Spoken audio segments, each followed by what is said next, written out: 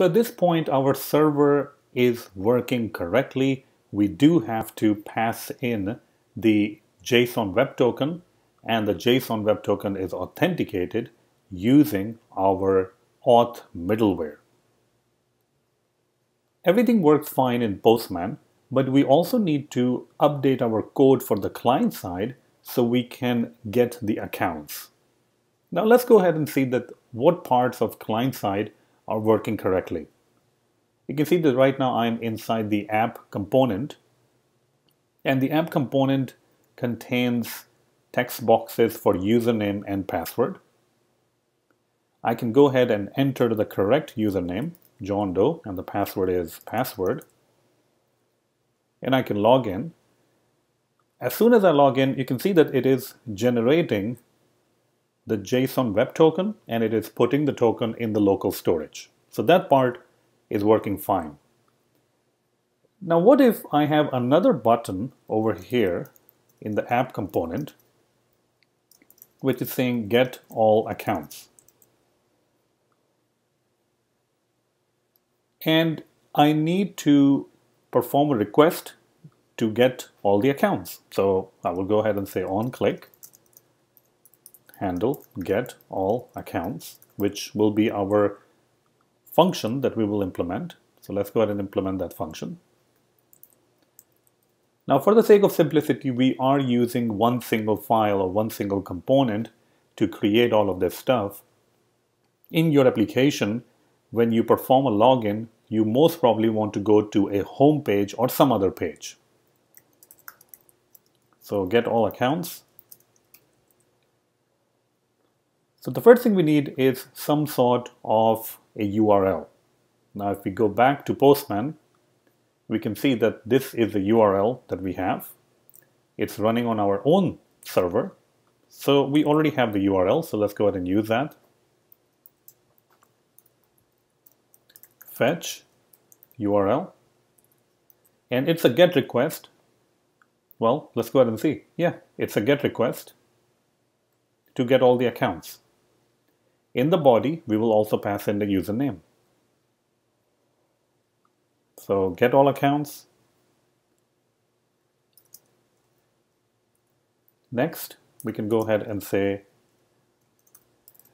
method, and the method is get headers, content type, and in this case the content type will be application JSON. And in the body, we need to pass in the username. So I'm going to go ahead and simply say json.stringify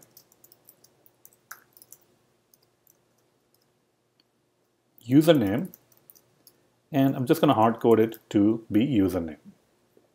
Actually, the username will be in credentials, so we can also use credentials if you want to. Credentials.username should give us a username also. So we can use credentials.username. So hopefully that will give us a username. We will get some sort of a response back. We will go ahead and call response.json to get the actual JSON back. That will be accounts, hopefully. And we will go ahead and print out the accounts. Okay. Now, let's go ahead and perform the request. So we get this particular error, and this error is basically saying that since you are performing a GET request, the method cannot have a body. So on the Fetch API, because we are using Fetch API, if you're using a GET request, you cannot send in the body. Well, that is a big problem because inside the app.js, we have use body everywhere. See that? We have used the body right over here. So what should we do in this scenario? So we have to change a bunch of things to make it to work. Let's go back to our auth middleware and look over here that if we are using request.body.username, doesn't really look like that we are using it, so that should be okay. So in our app.js, we are not going to use a body, but we are simply going to pass it as a route parameter. So you will pass in the accounts and username. And instead of body, we're just going to say params, because we are going to extract the value that you will be passing right there. All right. Now, making this change on the server side, we still need to check if the server side is working or not. You're no longer passing the body. The best way to check is by using Postman. So let's remove the body and try to pass in the username over here. Okay, looks like it's working. You can see that I have passed in the username right there in the URL, and now it is working fine. So server is good and it's working fine. Now let's go to the client side and try to fix this error that we are receiving, which is actually saying that when you're using the fetch API, you cannot put a body on a GET request. So let's change this. What I'm going to do is retype this again from scratch. So fetch, now we need a URL. We have this URL where we're passing in the username right there. Now username can be different, so it will be better to inject the username. So I'm just going to go ahead and see that if we can inject it using template literals, and username would be in credentials.username. Perfect. Then we will get some sort of a response. We will go ahead and call response.json, which is a promise. We will evaluate the promise in the next .then. We will hopefully get all the accounts, and for now, we just want to go ahead and print out the accounts on the terminal. Let's go ahead and refresh it and perform a GET request. Interesting. This is what we end up getting. Well, number of different things. First of all, we are not even logged in because we refresh. So let's go ahead and log in. So I'm going to go ahead and say John Doe, and the password is password. So first we are going to log in. So make sure that you are logged in. I am logged in now, hopefully. And I get unauthorized. And not only that, I also get a message which is saying that no authorization token were found.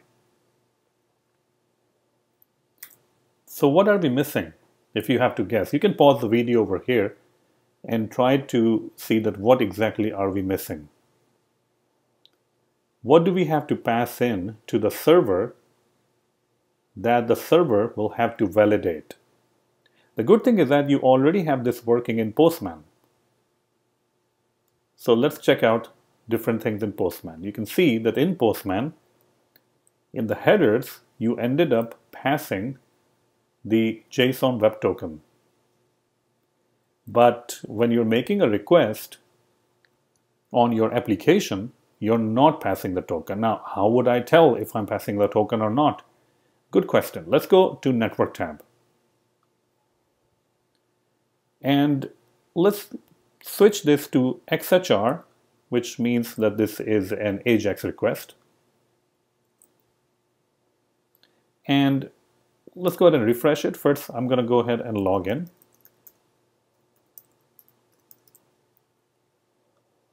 Okay, so you can see my login request. Now I'm going to do get all request.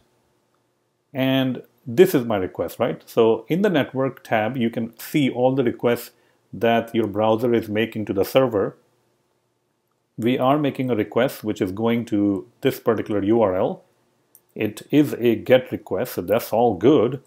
But if you check out the request headers right there, and if you look at the request headers, which just goes on over here, do you see anywhere that you are passing the authorization header with the token? I don't see it. So if you don't see it over here in your network tab on a particular request, then it means that we are not passing the authorization header. Okay, so let's go ahead and fix it. Let's go ahead and see that how we can pass authorization header. The first thing I'm going to do is I'm going to go ahead and say method get, because now we need to pass in the header. So we need to go with the second argument after the URL, which is an object, and method is get. That's fine. And headers.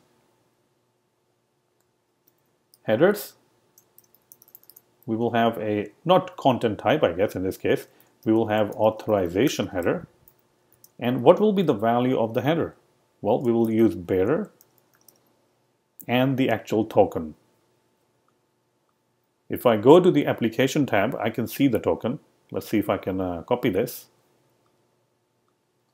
Always try to hard code things first to make it work, and then we can go ahead and resolve other issues. Okay, so now I'm sending the authorization token. I'm hard coding it, so it will always be this token, no matter what your username is.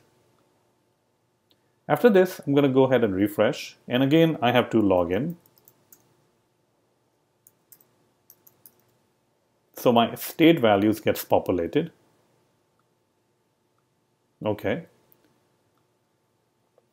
Now perform get all accounts. Interesting, now it's no longer red. So if I click on this, you can see that the get request and the status is now okay. Let's go ahead and scroll down to see our request header. Do you see authorization token over here somewhere? There we go. So it's always a good idea when you are sending anything extra to your server, always make sure that you're using the Chrome browser development tools network tab to check the actual request. Because if you can't see this over here in the authorization token being sent in the headers, then there's no point doing anything, because that's the stuff that you're missing. Okay, so we are getting this. Let's go ahead and click on the response and see what we get back. Oh, we get back all the accounts. So it looks like it's working. Now, obviously, one of the biggest problems over here is that even though we are sending the authorization header and it's working fine, this authorization header was for a particular user like John Doe. But now we have hard-coded the authorization header, or in this case, the JSON Web Token. So that's not what we want. This means that this will be the authorization token for every single user, and that is not true. Every single user will not have this JSON Web Token. They will have different tokens depending on their username, depending on what they're putting in the token and all that stuff. So where can we get the JSON Web Token? Is there anywhere that you think that we have stored the token when we log in?